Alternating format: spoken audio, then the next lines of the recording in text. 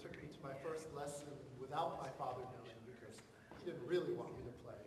And I just happened to just be one of those kids who wanted to play for whatever reason. I mean, I heard music around the house on recordings. My parents are not musicians, but they just played records. And then they took me to some concerts when I was very young. Then a couple of my friends started playing, and so that was, I think, really the final straw. Practicing for me in the beginning was totally disorganized. And I don't know that it needs to be organized for a child who's 4, really. Just, I mean, and part of this actually is with the Suzuki method. Well, it would, okay, make an analogy. It would be like being very organized with a 2-year-old about how to teach them a language. And, you know, being really methodical, making them study vocabulary words every day. That doesn't. Or having, you know, specific times each day, a specific number of minutes or hours where you're going to speak in this language and then in this language. And it's meant to be something that happens naturally.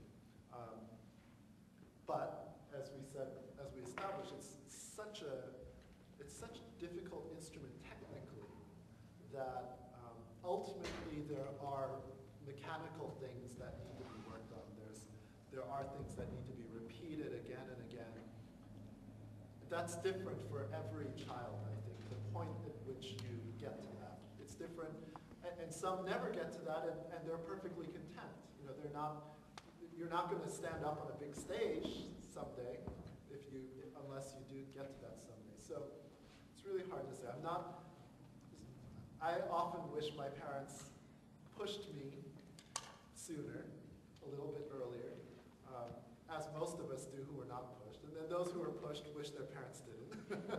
It's very normal.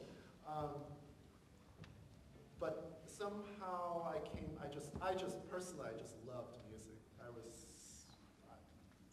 Again, you see some kids who just do for no particular reason.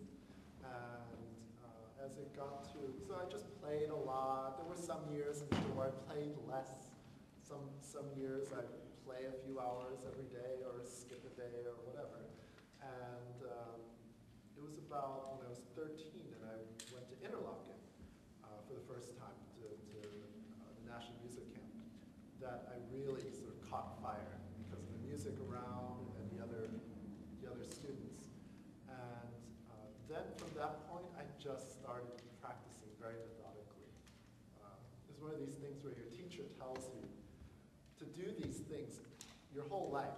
You know, practice this way and practice every day and consistently. Practice your scales, practice slowly. I never practiced slowly until then. And all of a sudden you find it works. You know, after you do it for a week, things actually improve. So that becomes very addictive. So I think actually that as a teacher, that's one of my goals with, let's say, students who are in their early teens, is trying to